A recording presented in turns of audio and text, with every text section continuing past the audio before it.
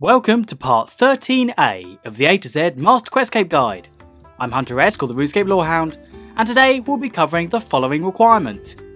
Three's Company, the first saga in the Bridge Over Fremmy Waters achievement. As usual, I'd recommend that you watch my MQC Lengthiest and Hardest Requirements videos first, when they pop up via suggestion cards. This is because it is important to start some requirements early. Also, if you have missed the previous A to Z guide, where we covered Blinded by Romano's Teaching and Bloodstained Treasure, please click the suggestion card that will appear now. For these videos I'm going to assume you have the quest point cape. I will attempt to include the quests, skills and any other requirement you need for each achievement. In addition, these video guides are Ironman friendly. Remember, the link to my new Discord server, the Lorehounds Lounge, can be found in the description of this video, where you can ask for advice on the Master Questscape. With that, let's get started with the saga for today, which is Three's Company. So, the requirement we are looking at today is part 1 of 5 in the Bridge Over Fremmy Waters achievement, and completing all 5 parts of this achievement will earn you 15 rune score. You must complete all the Unabridged Fremmy Sagas. Part 1 out of 5 of this achievement, which we are looking at today, is completing the unabridged version of the Three's Company saga. Completing Three's Company with a 100% completion will unlock the 300 achievement too, which is worth 10 rune score, but this isn't needed for the Master Questscape.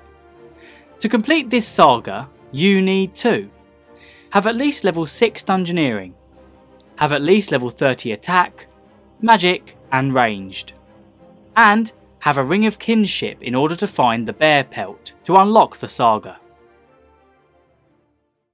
Before you can truly begin this saga, you must unlock it first by finding a bear pelt while dungeoneering within Heim. This item can be found on any of the frozen floors, 1 to 11, while on complexity 2 or higher. But before you start any saga, you must find and unfreeze the man who gives them to you, Skaldrun. He will appear randomly in one of the frozen rooms. Sadly, I have no direct footage showing unfreezing Skaldrun or finding the bear pelt, so I would recommend listening carefully. After playing the frozen floors as many times as necessary to find Skaldrun, you will need to kill all of the monsters in the room so that you will not be interrupted when speaking to Skaldrun. After killing all the enemies, you will want to light a fire adjacent to the ice he is frozen in, or you can cast a fire spell on the ice to unfreeze him.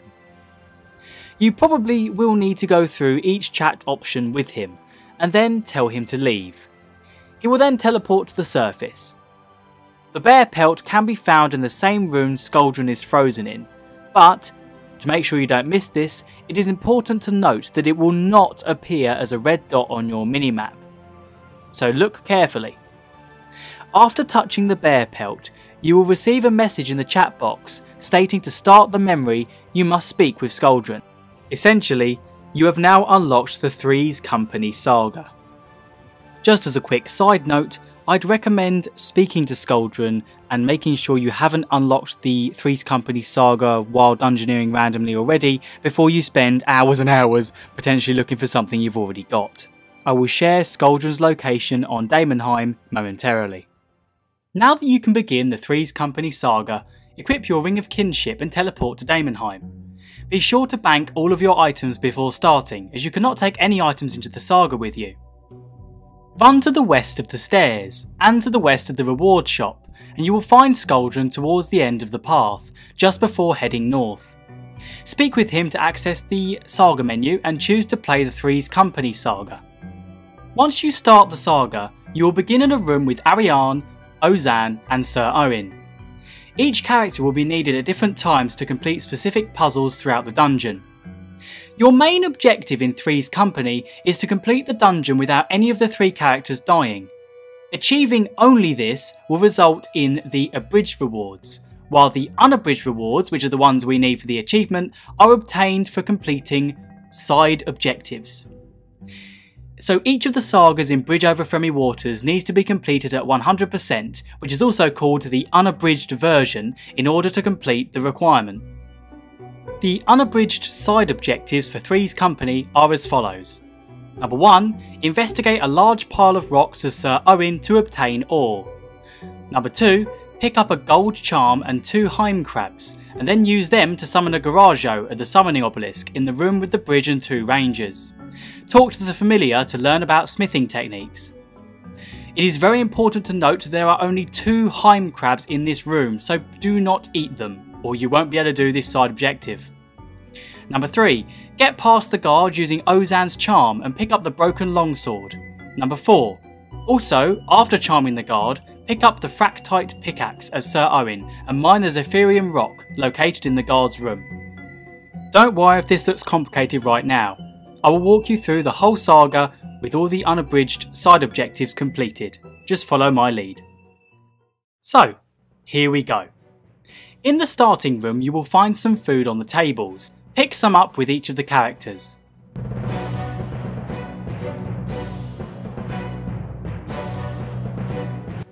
You will want to start as Ariane. Select Earth Bolt to auto-cast in your spellbook and enter the next room. This room is guarded by a wolf, a ranger and 2 warriors. You will need to kill all of these opponents before proceeding to the next room. Once they are dead, switch to Sir Owen. Pick up the gold charm and 2 Heim crabs, but remember, do not eat the Heim crabs. Investigate the large pile of rocks to obtain some ore. Remember, this is one of the 4 side objectives required to complete the saga at 100%. Proceed to the next room. In the next room, you will find an ice puzzle where you will need to slide around the room in order to step on all of the pressure pads and activate the door.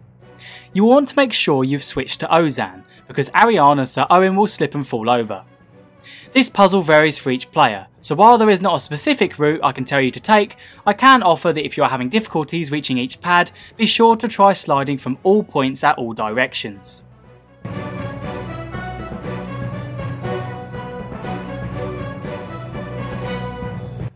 The next room you will find is called the Bridge. This will be guarded by another wolf and 2 more rangers. It is recommended that you play as Ariane in order to kill the rangers, as they will be in separate areas. Once the rangers are dead, use Ariane to summon a cub skinweaver by using the gold charm on the summoning obelisk. This will use the Heim crabs too. And then talk with the skinweaver. This is your second side objective complete. Proceed to the next room.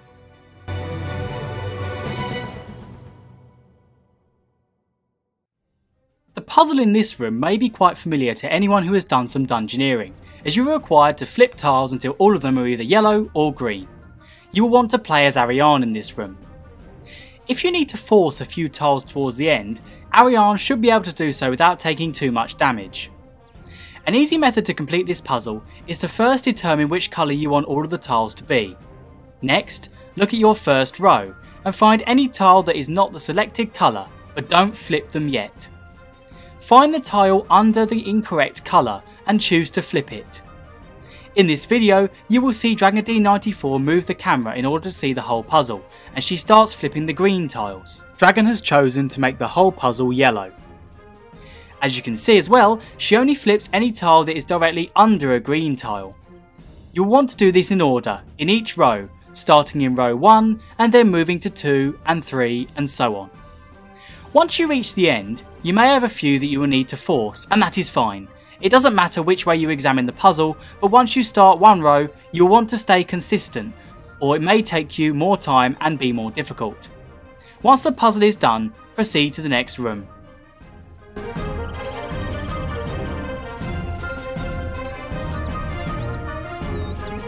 In the next room will be 3 mysterious shades.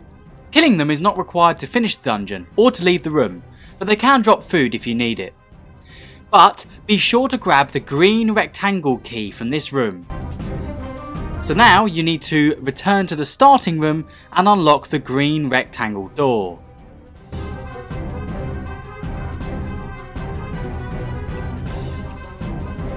For the next room, you will want to have Sir Owen and Ozan placed on the 2 pressure pads. It does not matter which tile Owen and Ozan stand on, as it is interchangeable.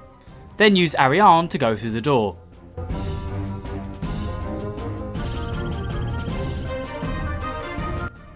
After you enter the door with Ariane, you will find yourself in a room with several crystals. Before even looking at the crystals, make sure you pick up the crimson triangle key in the corner of the room.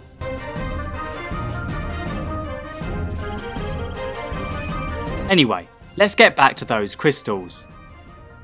You can right click any of them to get premonition. This room is basically a game of Simon Says.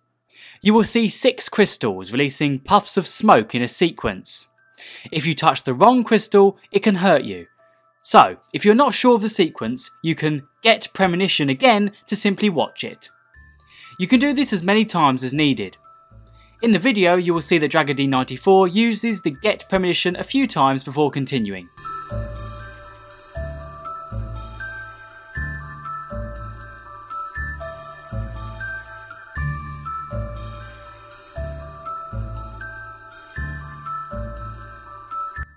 In this case, the pattern was south red, west blue, north green, west green, and south yellow. But this may be different for you. We are not sure if this is consistent player to player or if it varies. Return to the starting room and use the crimson triangle key.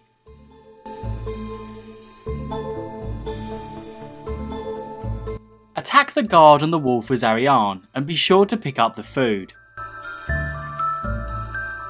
If you haven't already, free Sir Owen and Ozan from the pressure pads by entering the room they are in and calling them. Then switch to Ozan and enter the east door where Ariane just killed the wolf and the guard.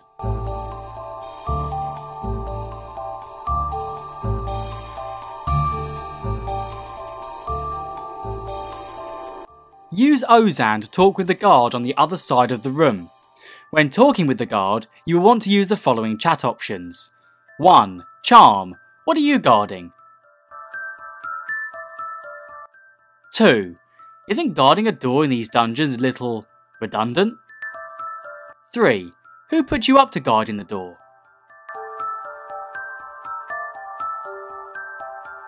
4. Why are you bothering to guard it? At this point, the guard will walk away, and he'll walk to the nearest farming patch to grow some potatoes, thus leaving the door free.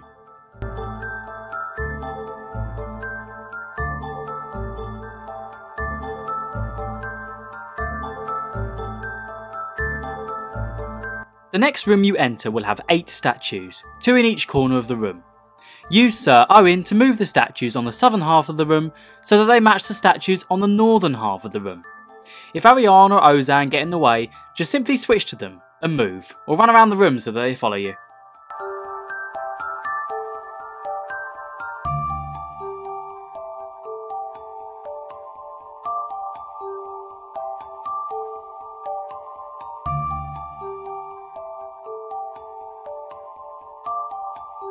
Switch to Ariane and enter the room to the east. Kill the mysterious shades that appear.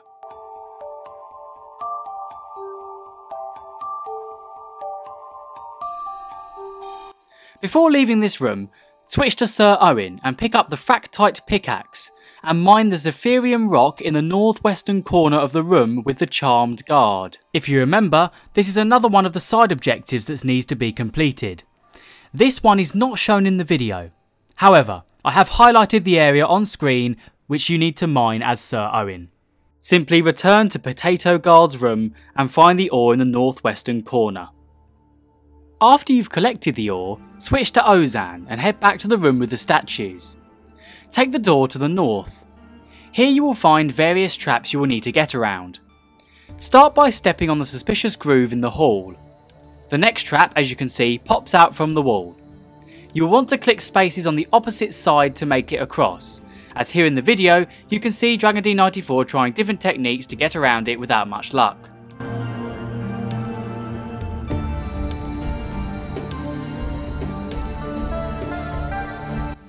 On the next trap, you can see Dragon stand one space behind the object, and she automatically hops over the swinging bit.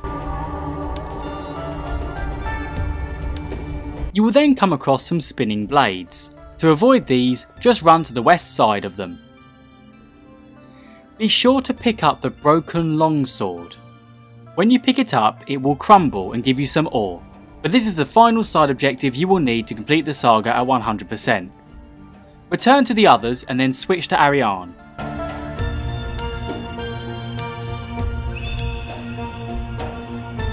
and go back to the room with the statues, and this time head south. Kill the bandits you will find in here.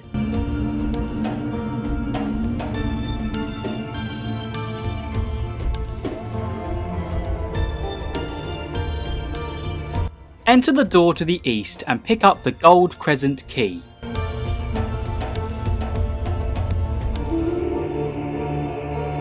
Speak with pickup sticks in this room. If all rooms have been cleared of enemies, tell him he can leave.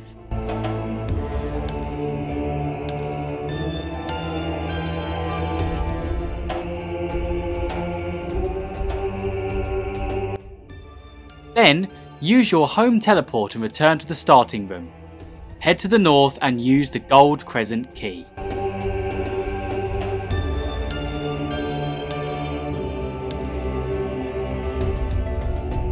This is the final room, and so you should prepare for a boss fight. You will fight 2 Arctic bears and Khan.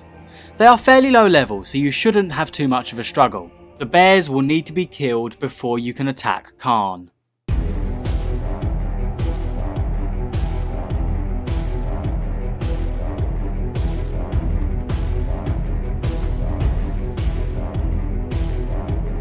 You can freely choose who you want to respond to Khan and how you want the saga to end. It does not make a difference.